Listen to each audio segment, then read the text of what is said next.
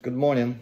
Good morning. In today's video, I'll show you how to do a simple reconciliation. What you can see on my screen is an Excel file with two tables. This is a very short example, very simple. In real life, you may have like thousands and thousands of lines. The same logic applies. So on the left side, I have a table with invoices. You can see date, invoice number, and amount. On the right side, I show corresponding payments. You see this first invoice, it's paid in full. $1,010. The second invoice was overpaid by $1. Then I have invoice number 3 that was paid partially into installments, and then all invoices matching. Then this invoice at the bottom, it was short paid by $1 because you could see this is 1,022 and this is 1,021.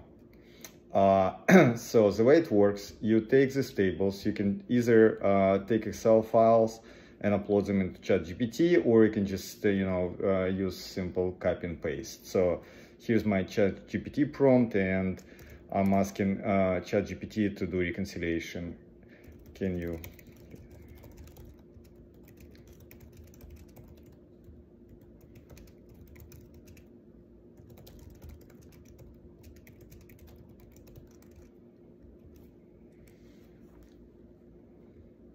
So I send this into ChatGPT.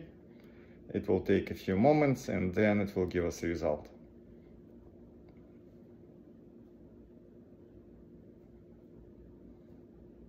See, it's working. It usually takes like 10-15 seconds. Okay, so you see it summarized data. So it shows first what reconciles exactly, no difference. And then it shows invoice underpaid by $1, and this one is overpaid. So it gives you this nice little summary, and you can ask it to actually do it differently. Maybe you can create Excel file.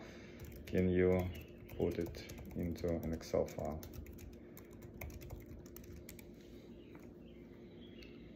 And it will take a few more moments, and then our Excel file is going to be available. Very simple, short, and you can do any kind of reconciliation using this approach with ChatGPT.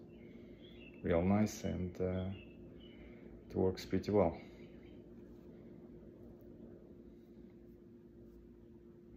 And here's our Excel file. You can click download, and then you'll have your Excel version. Thank you, everyone. Bye.